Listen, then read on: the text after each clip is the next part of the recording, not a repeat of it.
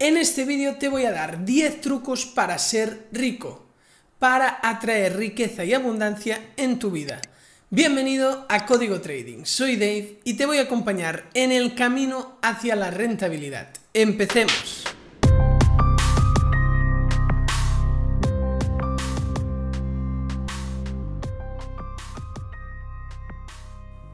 Lo primero de todo es el ahorro. Es muy importante ahorrar, pero también te quiero matizar lo siguiente.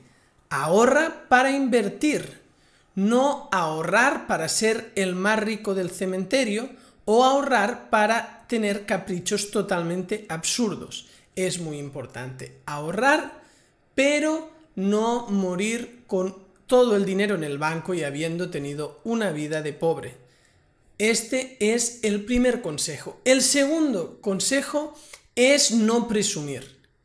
Si ya consigues empezar a tener dinero, que no sea para presumir y empezar a tener caprichos. Es importante que antes de tener caprichos tengas realmente muchísimo dinero. Que no hagas el siguiente tema, que no consigas el primer millón y ya te compres un coche de lujo, una casa de lujo y te gastes absolutamente todo lo que has generado. Hasta que no tengas muchísimas fuentes de ingresos y sepas que está entrando un gran flujo de dinero, no tengas caprichos absurdos ni presumas de ellos. El tercer punto es que no tengas deudas innecesarias.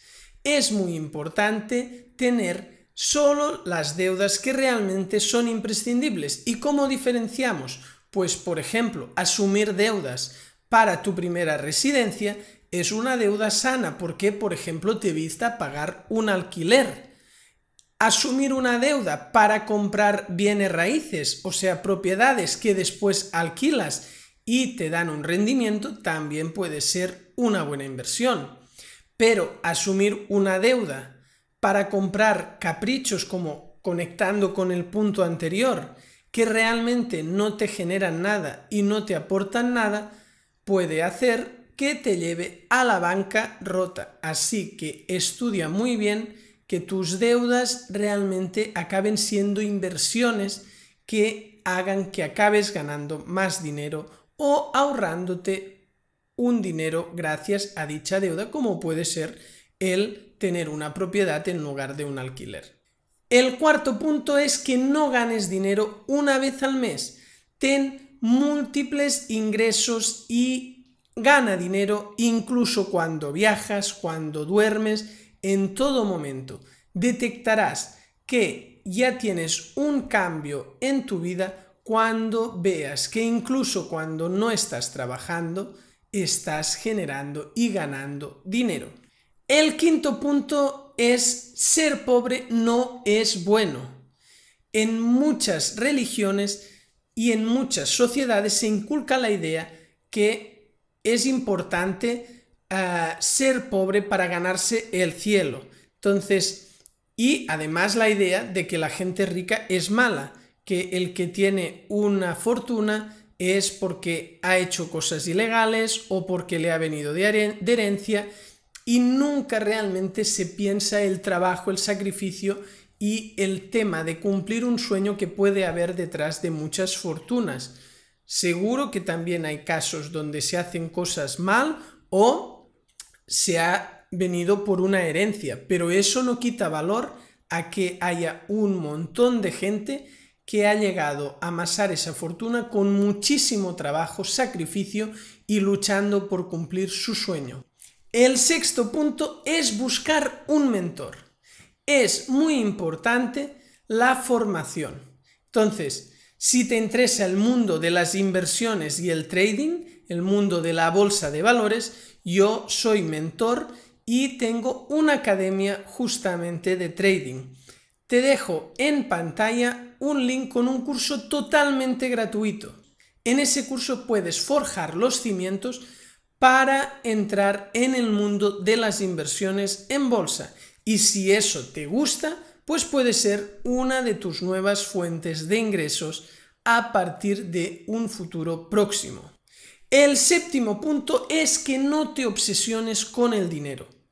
es muy importante que no te obsesiones y te pongas como objetivo ser millonario, porque es muy difícil que lo consigas. Tu objetivo tiene que ser, pues, por ejemplo, crear un negocio de éxito, trabajar de lo que te gusta, pero el dinero va a venir solo. ¿Por qué? Porque tú estás luchando porque tal proyecto tire adelante, porque eso que te apasione se acabe convirtiendo en tu fuente de ingresos. En cambio, simplemente luchar por hacer dinero es un sueño un tanto complicado, ya que te costará tener la motivación y como estarás esperando solamente los resultados económicos que muchas veces en los negocios tardan en llegar, pues te puedes frustrar mucho antes. El octavo punto es diversificar, tener múltiples fuentes de ingresos. Es muy importante no depender de un solo ingreso, porque si ese ingreso por cualquier circunstancia desaparece o se reduce, pues mermará tu fortuna muy circunstancialmente y de forma muy rápida. En cambio, si tienes diversas fuentes de ingresos, esas fuentes de ingresos pueden ser pues por distintos negocios o inversiones, o incluso dentro de un negocio puede haber múltiples fuentes de ingresos. Por ejemplo, un negocio online te puede dar beneficios a través de afiliaciones o partners, pero también puedes estar tú vendiendo algo concreto y es otra fuente de ingresos, o incluso puedes tener beneficios por tener un canal en YouTube y los anuncios del inicio pues te repercuten en beneficios. Entonces, incluso un negocio que sea solo uno puede tener distintas fuentes de ingresos. Después también es importante diversificar en distintos sectores y inversiones diferentes. El noveno punto es tener objetivos claros y dividir esos objetivos en distintos subobjetivos menores que te lleven hasta donde tú quieres llegar, y que ese objetivo no es hacerte rico, sino es conseguir llegar a un sueño, un proyecto empresarial, lo que tengas en mente, pues llegar a lo que te imaginas. Incluso también puedes dividir tus sueños, si es un sueño más económico puramente, pues lo puedes dividir en distintas secciones y decir, mira, cuando ya consiga tener pues el primer millón, ya me podré permitir comprar tal cosa, tal otra, después si ya consigo más esta otra, pero ya te digo que no te obsesiones ni te centres con el objetivo meramente económico, porque el dinero solo es un camino para aportarte libertad, felicidad y permitirte hacer lo que deseas en la vida, porque al final lo más importante es el tiempo, ya que es limitado y hay un día en el que morimos, y eso nos tiene que dejar ver que al final lo importante es lo que haces con ese tiempo, y lógicamente con dinero es más fácil que puedas hacer lo que deseas y disponer de más tiempo libre para ello.